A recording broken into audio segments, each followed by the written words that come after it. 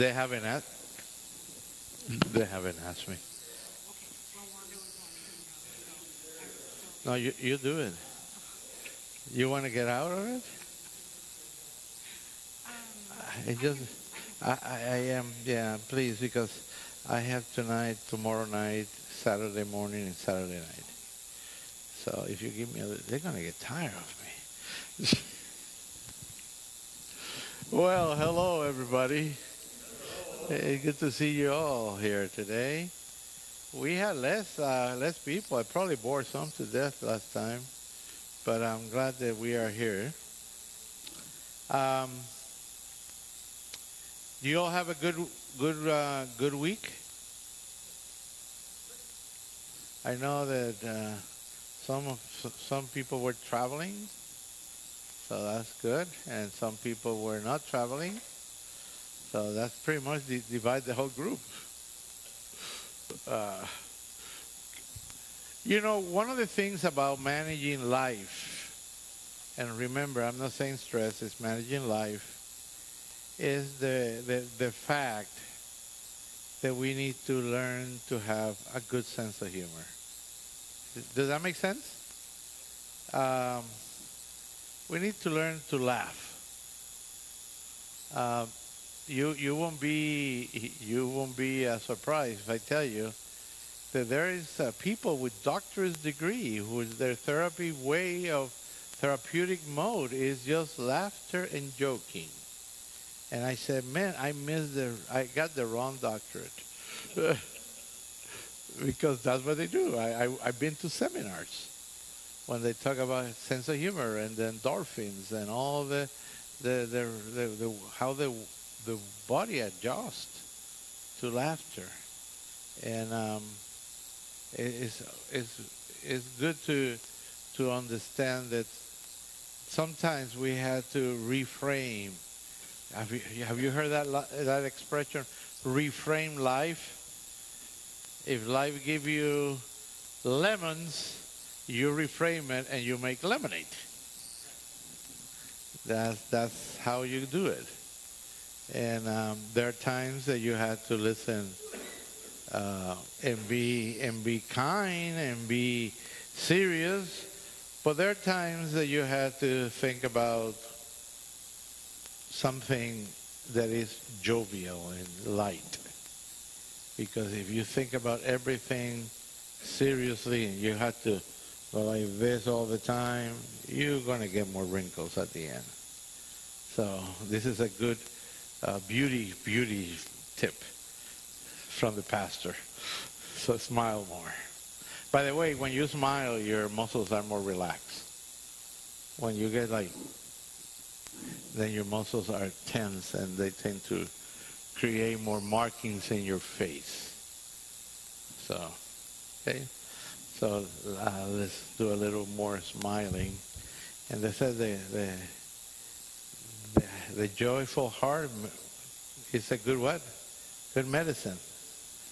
So if you're sick, ha ha ha ha. Let's pray. We are meeting here, Lord, today and praying for your Spirit to speak to us and help us today to learn about how to manage life. In Jesus' name, amen. I have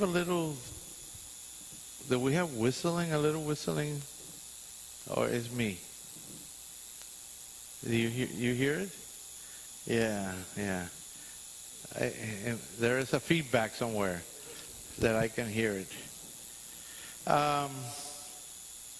Can you lower this a little bit? Are you doing that as I speak? Okay. And I need to word this so they can hear me.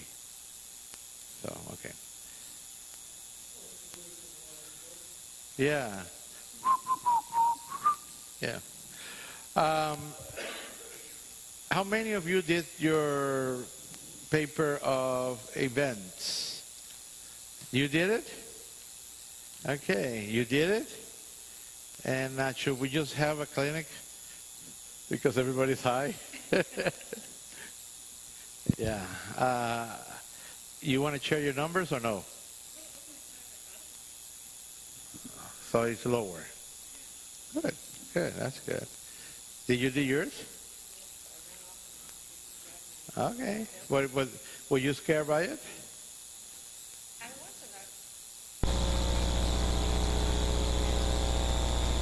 Well, that's what I was going to say.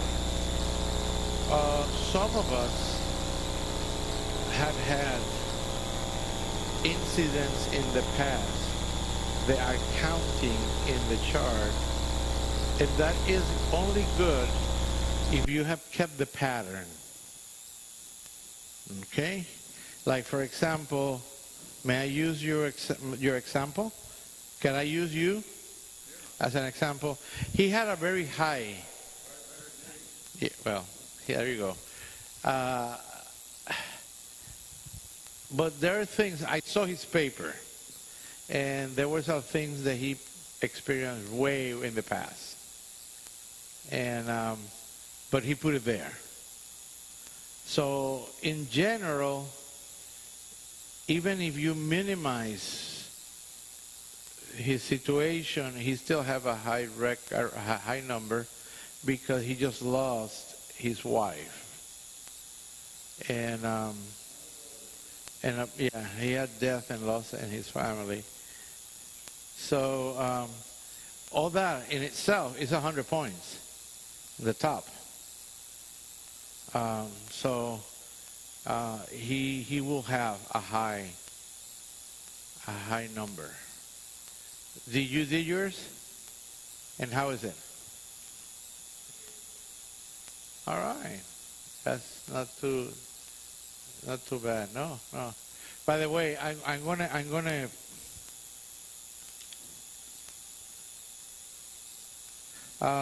Should I go here on the arrows?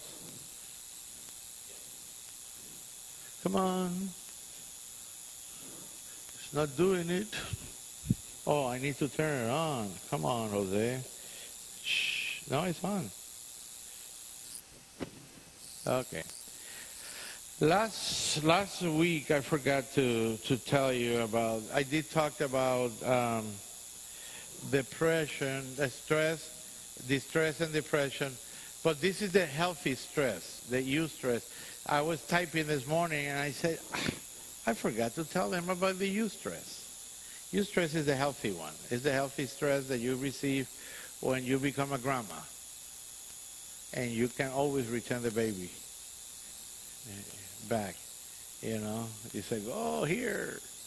And by the way, becoming a grandma, becoming a grandpa, becoming an in-law or part of another family is stressful because it brings adjustment, everything that you have to adjust to do. And if you think being a grandparent doesn't have stress, you have to think about the time when you want to do something and you see your kids doing something, or your daughter or your son, and you go like, I don't want to tell them, but because that's not the way you do it, according to your book. And so it's interesting. It's just interesting. So we react to our environment. There are healthy reactions. It's called eustress or healthy stress. The distress is the negative stress, and depression is out of the charts. It's when it gets really, really, really bad. So we stop in this, and I wanted to talk to you about unhealthy ways of coping with the stress. When you feel stressed, some people smoke, drink, and we did cover this last time. People smoke, drink. Shouldn't be too much. It should be drink. Overeating and under-eating. Not every manifestation of high stress is eating too much. Some people don't eat. Some people start using bulimia and start start vomiting and start doing other crazy stuff due to stress. So it's very important that we pay attention to all those changes. Zoning out in front of the TV or the computer for hours. You go like, what are you watching? I don't know. And they watch 3 or 3 or 4 channels at the same time. You go back and forth. If you do it for a long time, or not just because you're tired for a period of time, it could be that you are actually trying to escape the exposure to the stress. Drawing or withdrawing from friends, family, and activities. That means you don't do anything. You just, what they call it, vegetate. You sit down and I don't want to talk to anybody. I don't want to hear anything. I don't want nobody to talk to me about nothing. Using pills and drugs to relax. The famous sleeping pills. And some people go, they don't want to ask the doctor, so they use other stuff. They can be addictive, like cough syrup or pills for other things that will cause sleeping. Or now I have found that people buy Tylenol PM because it looks more like a Tylenol bottle. And they don't want people to know that they're using sleeping pills. So they use that. If your sleep is disturbed, needs to be addressed. It's not light. Because if you don't sleep well, how is your next day? Bad. By the way, you cannot recuperate. If you lost a night, you say, oh, I'll catch up tomorrow, or I catch up. Well, you can catch up energy-wise, but the benefit of the sleeping part is not something that you catch up. You get effects of that. Procrastinating. I'll do it tomorrow. Mañana. I'll do it mañana. And everything is mañana, and then mañana when it comes with a big bill. And then you go like, I have to do it. It's better to do it. For example, you can call this compulsive behavior. But when I get a mail, I sit down and I process my mail. I open it, and I said, I need to touch things only once. If I had to touch it twice, my management is not right. So I take it, I open it. Sometimes I cut it, sometimes I put my finger through it and break it. And I say, okay, this is garbage.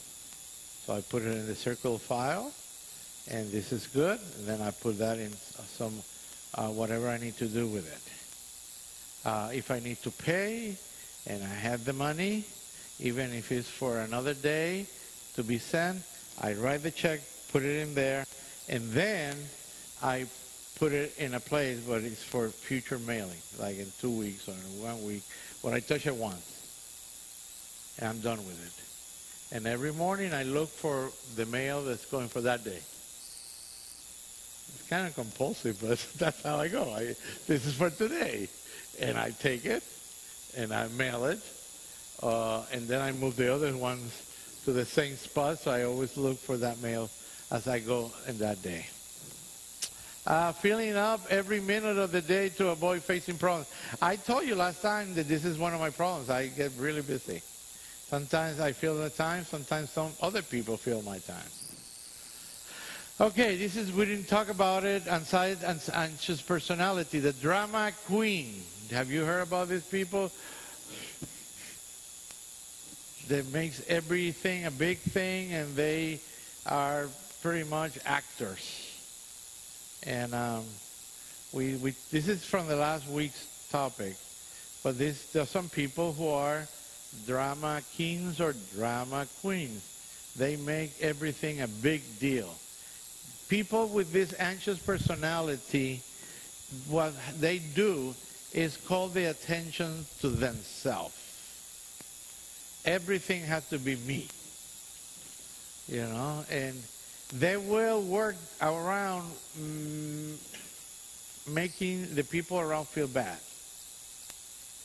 They will do the acting to dump the guilt on some other people. Now, we have the other personality, anxiety, anxious personality, which is the worry wart. Tomorrow, what will happen tomorrow? What I'm going to do tomorrow? What about when I retire? I'm going to be with no work. What am I going to do? And he's probably 50. There's always thinking about the future and what they're going to do. But they don't do any plan for the problem. Because seeing ahead what is going to happen is not bad if you are looking for solutions and you exercise a plan to solve it. Does that make sense? But only to worry for worry's sake and just to verbalize and to start the conversation with other people about your worries, because what happens if I worry today about tomorrow? What happens? And you lose the ability to enjoy the day when you can enjoy today. And the good Lord said, tomorrow will be tomorrow, and you deal with tomorrow when it comes. And planning is not bad. Worrying about it is the problem. Okay? Little Miss and Mr. Perfectionist. Do you know them? Yeah. And everything has to be perfect. Huh? Yeah. I was raised by somebody that was a perfectionist till one day he told me, rake the leaf of this tree and do not leave any leaves that have to be picked up. In the fall, leaves tend to fall. And when you finish, you go and throw away the leaf, and then you come back, there's more leaf. So I pick up the other leaf, and I took it, and I came back, and I said, where's more leaf? So I looked at the tree, and I said, you're going to get me in trouble with that. So I went and climbed the tree and took all the leaves out. Well, I got a spanking for overdoing my job. You told me not to leave any leaf. How in the world are you going to figure out that I was going to do that? This tree kept throwing their leaf out. So I did what you told me, no leaves. Now, here, there's no leaves. My dad was a perfectionist. And he was good for his job because he was a contractor. So inches and centimeters and all that was important. But I wasn't. I wasn't a perfectionist. I was more a joker. But he didn't like my joke. Hyperactive and overachiever. People who are always on the move. By the way, these are anxious personality. People who are always thinking about themselves. They're looking at them. Before I got here, I got a call from somebody in the military who is in an exercise, and he said, I cannot stay put. I had to do this. I can be doing so much at home, and they put us in lockdown, and I'm just eating up myself. And I said, what can you do? He's taking some classes. I said, what can you do? You have your books? Yeah. Have you done any book work? No. Can you do book work? Yeah. Well, start working. And then he called me early, and he called me in the evening.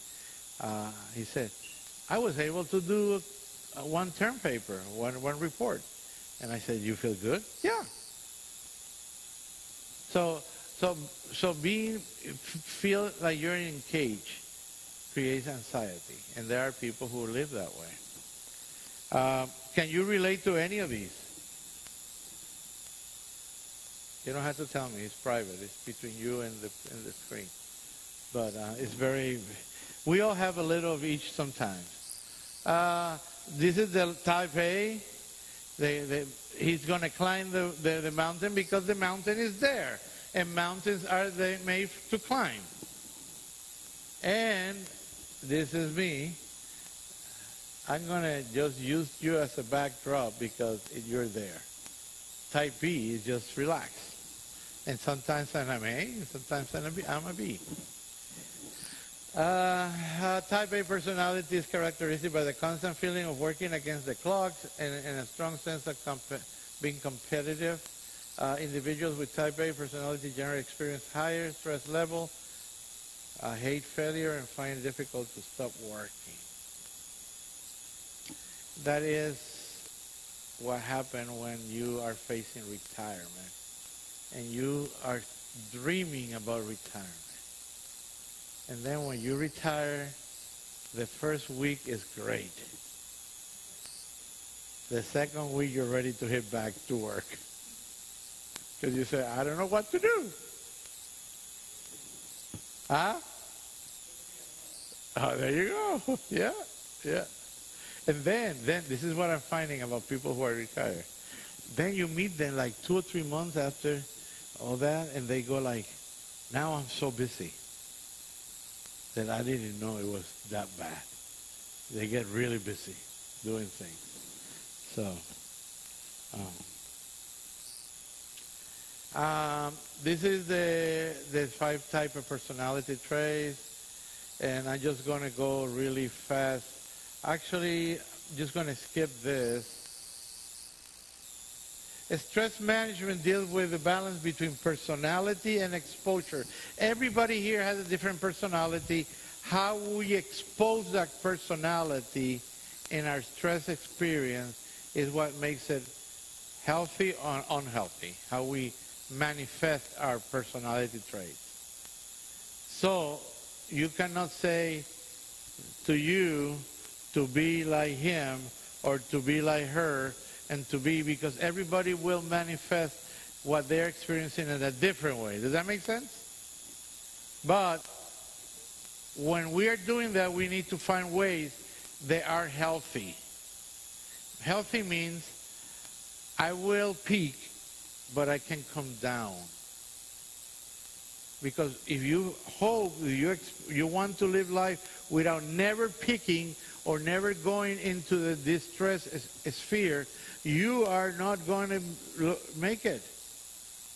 Do you think Christ, when he went to the temple and saw all these people selling stuff there, he got the robe, made it into a what do they call it?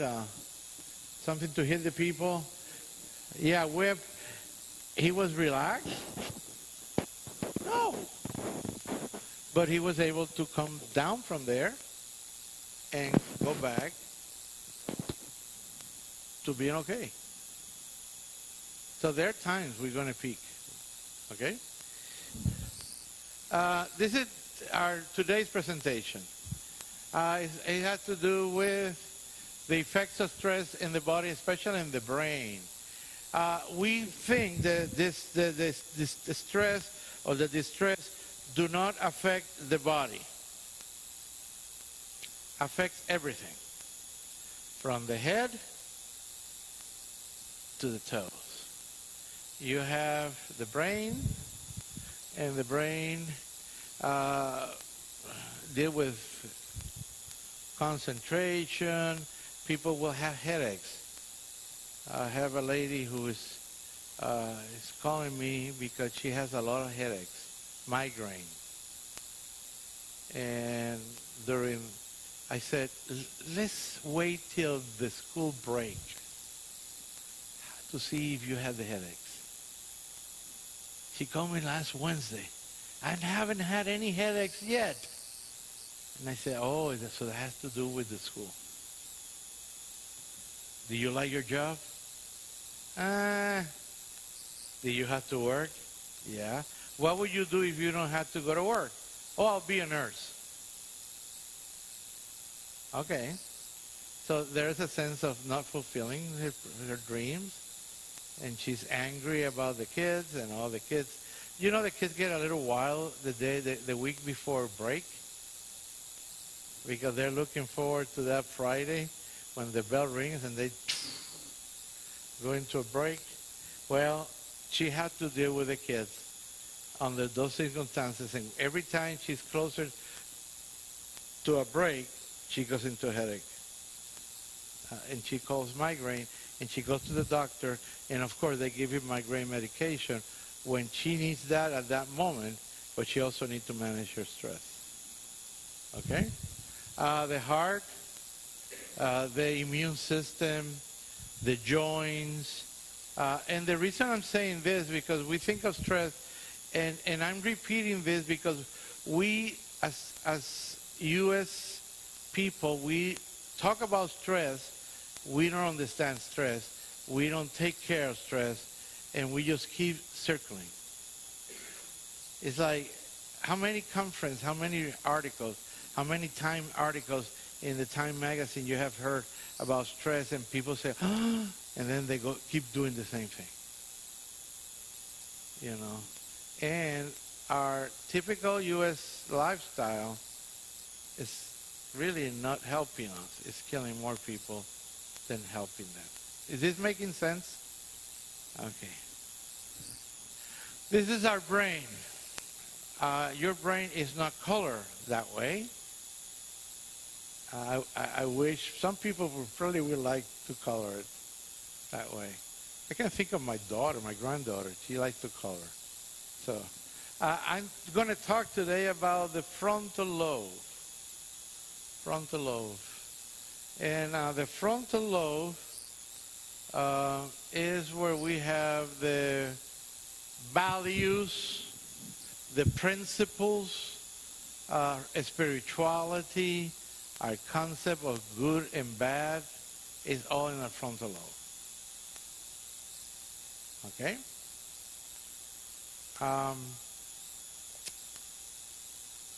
It's midnight, and I'm hungry. And I want to eat something. But I know if I eat, I won't sleep. Because my digestion is going to start. And that's not good.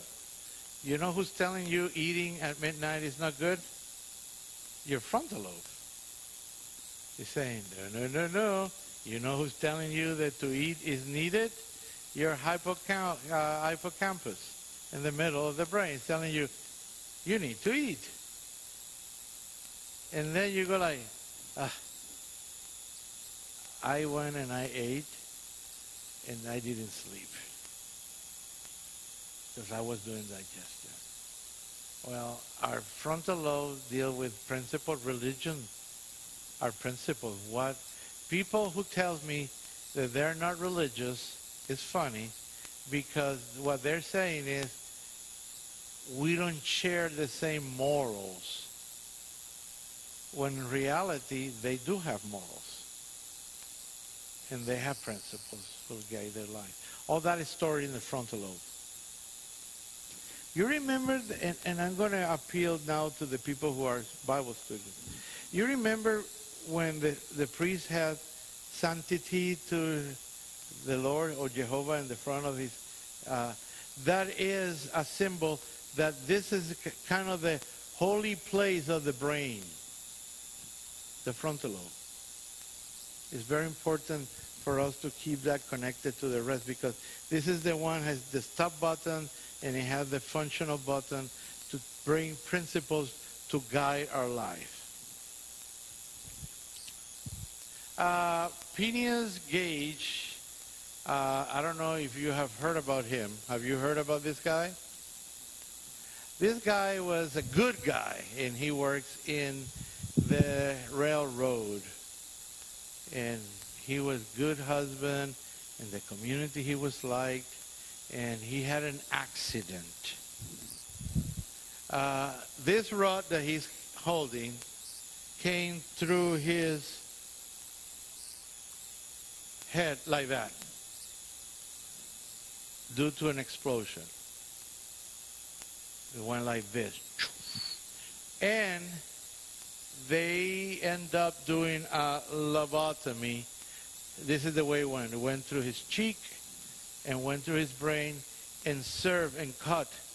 They had this in Harvard, in the Anatomical Museum in Harvard. And it's actually messed up his frontal lobe connections. Okay? They use this situation to study the effect of the frontal lobe being compromised. His behavior changed. He became a drunk. He started speaking in different tongues, like bad words. He wasn't that way. His behavior was really, really awkward. It was like a different person because his frontal lobe functions were jeopardized. He didn't have them anymore. So he was actually working on the rest of the brain with no controls established. And you can still go to Harvard Anatomical Museum and see a picture. This is from there.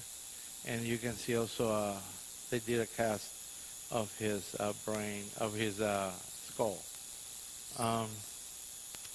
Frontal lobe does solving problems, problem solving, emotional traits, reasoning and judgment, speaking, voluntary motor activities. It's very important, the function of the frontal lobe, as they are on the other lobes, but I want to concentrate on that one because there is a study that I did together. I gathered some information for my doctoral dissertation about what happened when you have high stress levels, what happened with your function of the frontal lobe. And this is a PET scan that they did, and this is a healthy frontal lobe. This is a frontal lobe under a lot of stress. You see how the blood supply gets reduced when we have high stress. So that means that our ability to make decisions, and I'm going to just tell you, when you are under stress, you get the appetite for junk food, right? Right? Yeah. That's because you are, and then you technically go and do it without thinking, even though you might get a thought, it's going to affect me. I'm going to eat it anyway. I need to have some pleasure once in a while. That is not coming from the frontal lobe talking to you. That's coming from the center of your brain, and we'll talk about that. The stress hormones set from the middle, from the pituitary gland and other glands that are in the center of the brain, and they spread to the brain and makes you go into a depressed state of mind, including your ability to make the right decisions. When Christ was attacked by the enemy, he was attacked directly in the desert after fasting for 40 days, among all the other attacks. And it has to do with the fact that Christ was going to a starvation mode.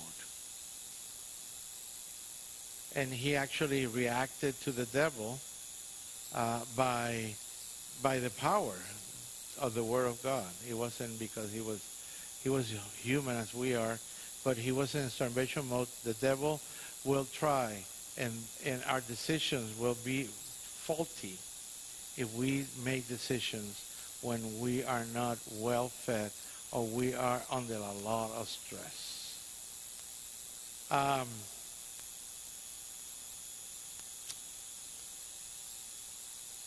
People, by the way, fasting is not bad. Sometimes it's good. We need to do it in the right time, and we need to be in the physical condition that will allow us to fast. And fasting can be the different ways. You can fast fruits, only water. You can get some broth. You can fast different ways, just to do it the right way. Consult your physician when you try to go into a fast. So stress affects our brain more than we think. Okay? Medication affects your brain. Of course. If you are depressed and you take medication, be sure that the medication is working. Because people will take medication for depression, and to treat depression you need to have multiple approaches. You don't only go with medication. You go with psychotherapy or talk therapy, behavioral therapy, whatever you want to call it, biblical therapy. And then you have to take diet into consideration. You need to exercise.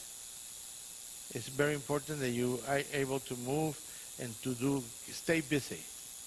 Get your mind in whole and good stuff, because as soon as you stop, depression's coming back.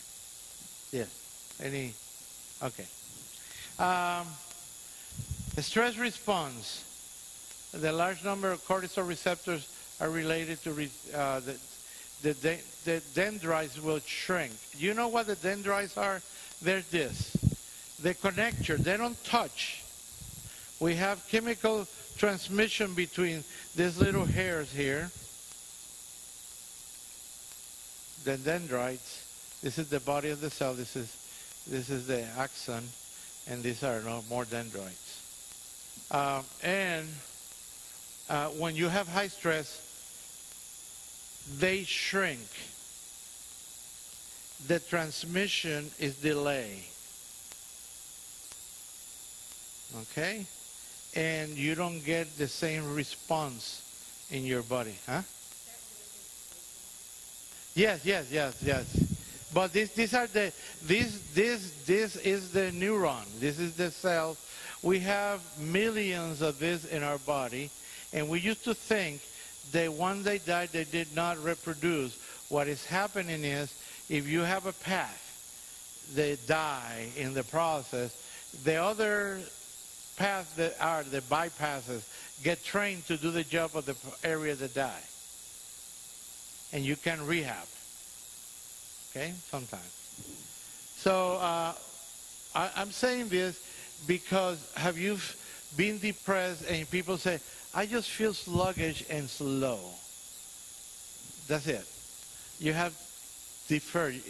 The firing is slow. Not because the firing is slow, it's because the distance between dendrites they're more apart. Because the dendrites tend to shrink. Do they go back to their normal? Yes.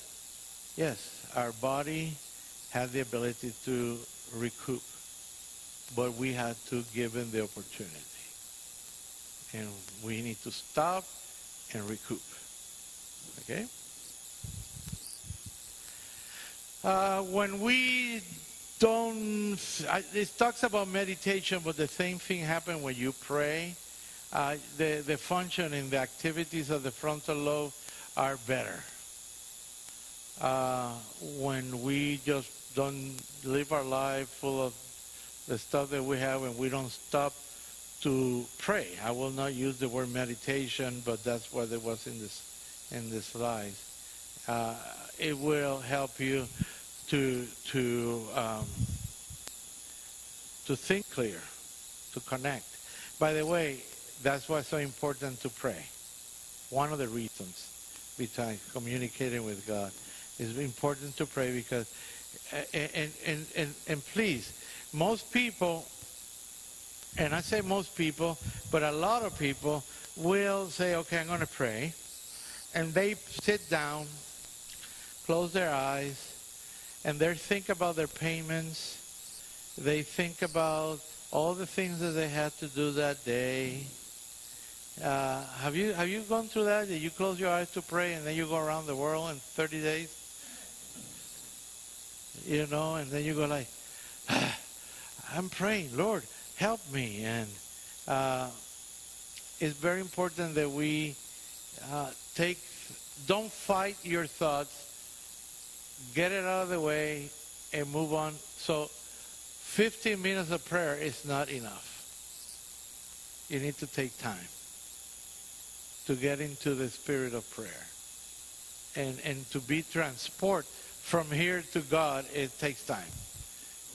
It doesn't happen because you sit down and you close your eyes and you say, Dear God, and then say, whoops, and then you go to everywhere. Because that happened to a lot of people. My mom sometimes called me in the morning, a long time ago. I call her now because she has Alzheimer's, but before she used to call me and say, I fell asleep last night when I was kneeling down praying. And they say, are you okay, Mom? Yeah.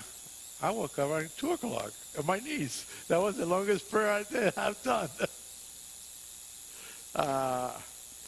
Prayer, meditation is therapy for the brain.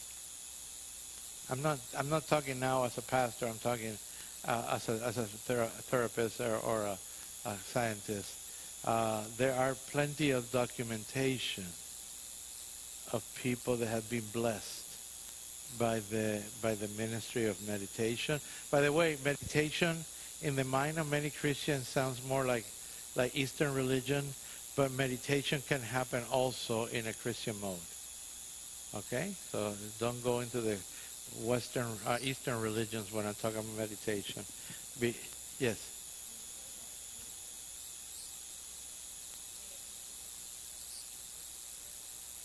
No, you need to prepare your mind. You don't enter into prayer like people. You know, we pray like not even a minute sometimes at the church here. When you are having your private prayer and your brain goes everywhere, you need to land it. So instead of fighting your brain, let it flow. Talk about God, about those things that you're thinking, and then you get into the intimacy with God. You know, we try to communicate with God the same way we communicate with each other many times. And it's not doing the relaxation part. The scientific part that I'm talking about is that it helps your frontal lobe to get more blood. And you got better flow while you are in meditation. And you are relaxed. Okay? And if we find the joy of relaxation in meditation and prayer, we will do more because it's pleasant. It's good. You'll do more. You talk to God more. Okay? Again, this is the color brain, and I'm going to be talking about the frontal lobe. Most of the communication that occurs in the brain occurs between this area that they refer information to the frontal lobe for approval. And this is funny because you will say, I want to eat an ice cream at midnight, and and you dream about it, and the frontal lobe tells you, okay, you want the ice cream, but this is not the time. And I'm talking about ice cream because that's probably one of the things that we, most of the time, think without talking about other things. The king of the whole brain is who? The frontal lobe. Okay. When we have a lot of stress, in this division, and this division here creates a callosity. created by the hormones, stress hormones, and create a division between the rest of the brain and the frontal lobe and the prefrontal lobe. Okay? What happened is, then we end up with the brain that is run by the subject, not by the king. So we end up with a coup d'etat in the brain. This part is running our way of moving. We are moved by animal desires, not by reason. Thank you. Okay? That is very important for us to understand. That's what God wants us to take care of our brains. Because there is when we make the decision for the rest of the body. Okay? I said, people say, I don't know how you do that. I cannot get up to do exercise. Yeah, but you have to go to bed early. Yes, but I cannot go to bed early. Why? Oh, have you seen the program in TV that is around 10 o'clock? And I said, how important is for you to watch it? Well, it's not really important. They tell me it's not really important, but they cannot stop watching it. We need to understand that artificial lights and all that affects our brain functions. You know, so this is part of that.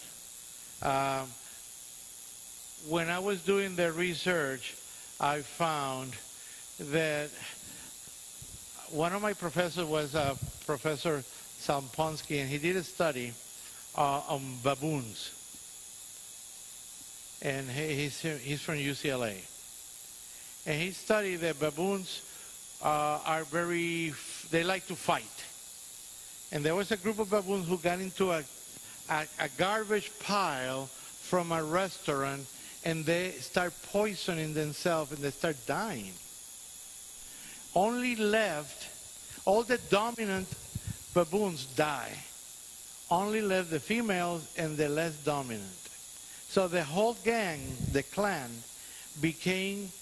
was basically females and less aggressive baboons. The less aggressive baboons were not fighters. They were not responsive. And they became the head of the clan. And the clan start getting less aggressive. And they start communing with each other. And instead of punishing people or punishing other baboons, that's what I mean. And they start accepting other baboons that came to their gang, but they will train them in passivity. So they had to be passive. They train them not to be so stress or stress motivated by scales, by wanting to be the boss. They start having more of a communal life. Okay? Next week, I'm going to start introducing sections of the movie that he created with National Geographic, and you're going to see the baboon fights and how they modify, and because of the aggressive members of the group leaving, the group became more passive. And that happens not only in baboon groups, it happens in social structures guided by man. When the people who are aggressive leave and the people in the group stay, they are more together, the group becomes more cohesive. And whoever comes, the people in the group will modify, say, nope, nope, that's not the way you do it, nope, we work together, nope. Till they integrate into the group by learning communal living. Communal living. Okay? This is very important because most people are living their life like gauge, the one that we saw at the beginning, because they have a chemical lobotomy. It's like chemically they have callosity created by the stress, and this is taken apart. They don't communicate. This part of the brain don't communicate with this part of the brain. And they are always being motivated by desire. I cannot stop eating. I can do this. I want to do this because I feel, and it's always like I have to do what I feel like doing. I don't have any control. And my locus of control is not anymore in my principles, it's in my desires. And it has to do with the way this works. This works. And people who are going through high stress, that's what they do. When people start reducing their stress, they start losing weight. They stop smoking. They do other things that they start drinking. They stop drinking. Because now they have the keen helping them to manipulate the way the rest of the brain works. The frontal lobe will give them the information, the data that the rest of the brain needs to function. Yes.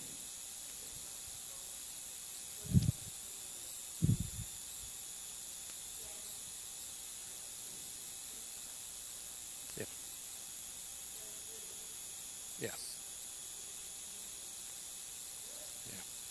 Yeah.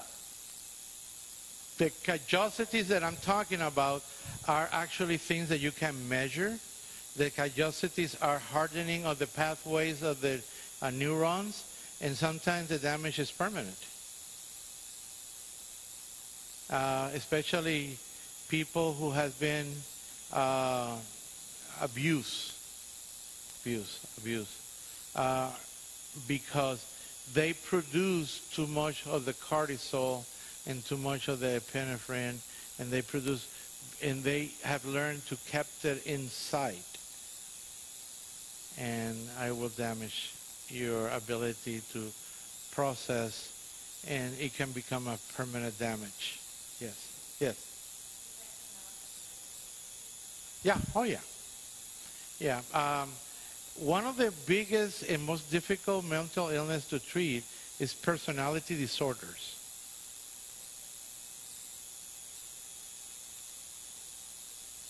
Yeah, personality disorders are dysfunctions of the way you project yourself. And most of the problem with personality disorders are that you can actually, if you talk to the people who have personality disorders, they're always right. You are always wrong. And they don't say, let me learn. They say, you change and we'll be happy. And that's one of the manifestations. Okay? That's one of the manifestations. And there are a center in Portland that treats, you know how they treat personality disorder? You have to go for a year, every single day of the week, to group therapy, to therapists separate, 2 or 3 days during the 2 or 3 hours during the day, for a whole year before they release you into the community, because it's so difficult to break it. Yeah, oh yeah, there's some people, but typically they come back because they have found that they can manipulate the environment better with their personality problem, because they are about manipulation. They manipulate. Okay. Partial disconnection between the keen and the subject, a coup d'etat. That's what we were talking about. That's what happened with the hypothalamus. Not only controls the appetite, but regulates sex, regulates desires, and people who are not functioning with the frontal lobe, this is what regulates their brain. They are regulated by the hypothalamus. So they are using the animal brain. Yeah.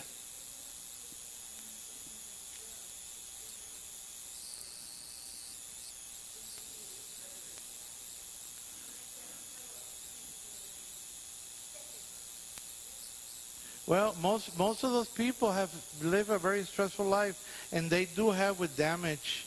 They come with damage relationship from childhood, and drugs, and they get into a lot of damaging situations that will impair. I mean, you hear some of the answers they give, and they don't make sense with common dignity and common behavioral humans, because they are working with animal brain. Is the guy that will kill somebody just to see the blood. Okay? And those are people. In a lesser scale, people who are on their high stress for a long time, they go through the same thing. And that's the problem. When you come to a church or a moral conversation, you are not listening with the frontal lobe, because you are, the whole week you are on the high stress. You sit down, and some people just say, Pastor, I'm sorry, I slept through the whole sermon. And I say, probably you needed it. But they don't listen. They can leave the church, go home, and they probably can repeat what it was said, but never understand the impact on the depth of what it was said. That's what is so important, what you eat and how you live during the week, so you can actually worship God on the Sabbath. Okay? Hypothalamus controls appetite, metabolism, is right here.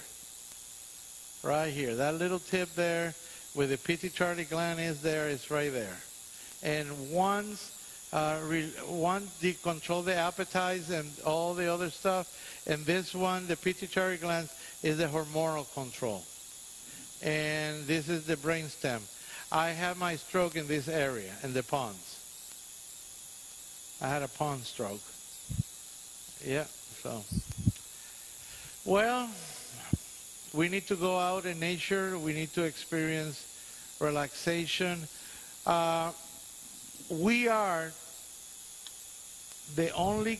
one of the only cultures besides Europe. Europe are more or less fair, but we are very, we don't like the idea of slowing down.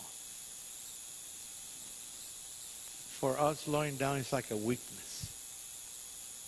You know, I had a coworker that he said, "It's 5 o'clock. Bye, people." And I was still on the computer. That's when I was working in Adventist. And I say, "Hey, Ray," and you have him here, Ray Ammon.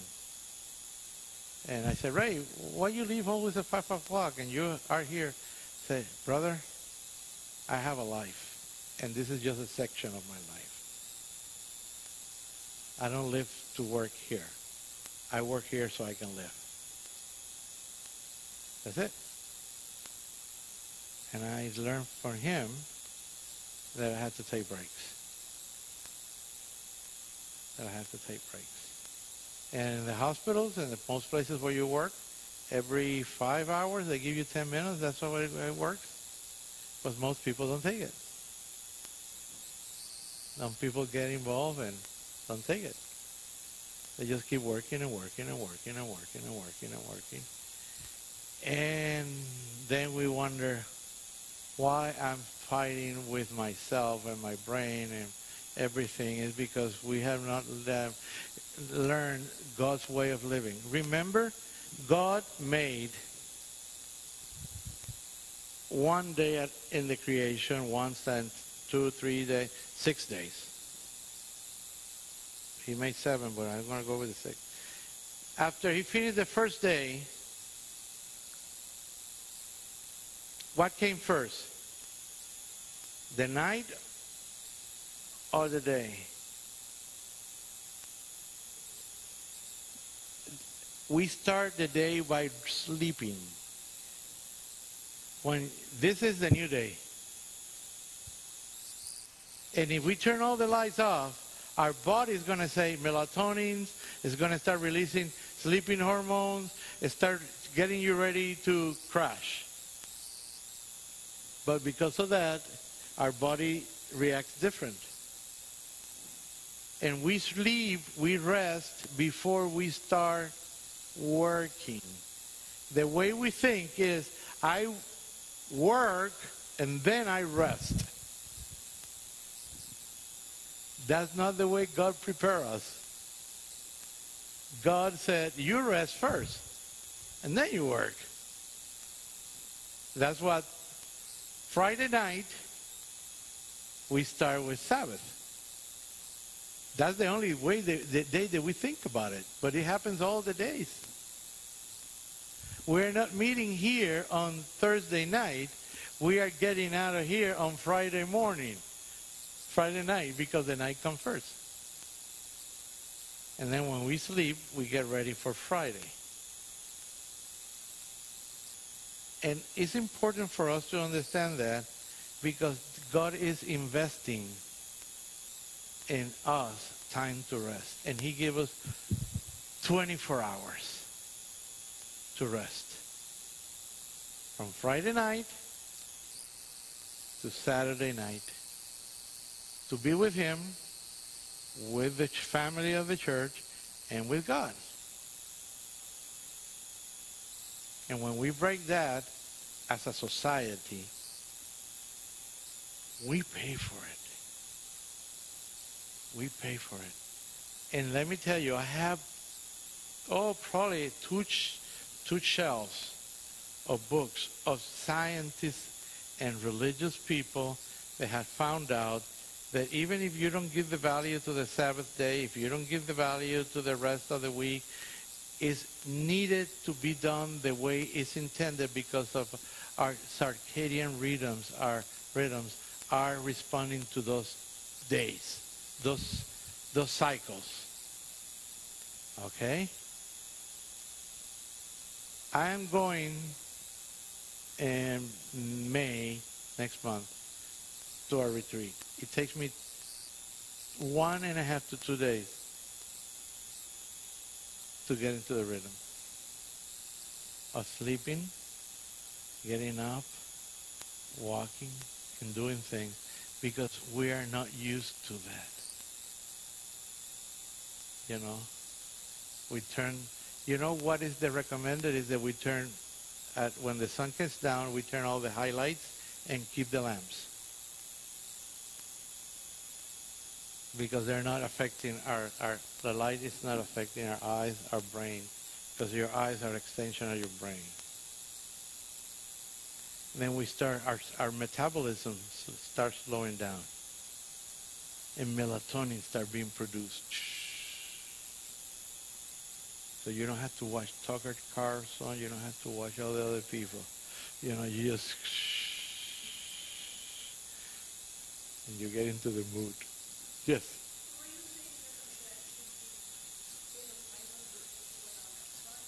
Yeah. Well, we can use lights there, because flashlights are difficult, but lower, just kind of.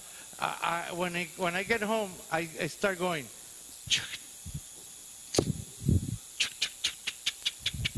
I turn all the lights that are higher in their ceiling, and I leave the lamps. Because the lamps don't hit you in the face, just give you down to the ground. And that gets my brain. I sit. When I get home, I take a shower, I sit in my recliner, and I lower the lights, and then I start reading. And you can feel your body.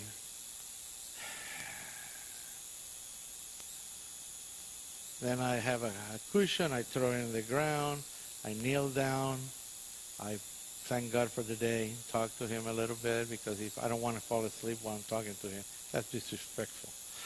So I pray, and then my wife by that time is in the shower, and then I go and sleep. And I turn the lights completely off.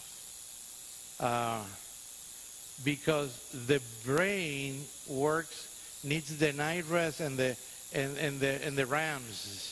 And we can talk about RAMs and restoration of the brain and how all that is affected by the way we spend the sleep is really, really, really important for our restoration of the body.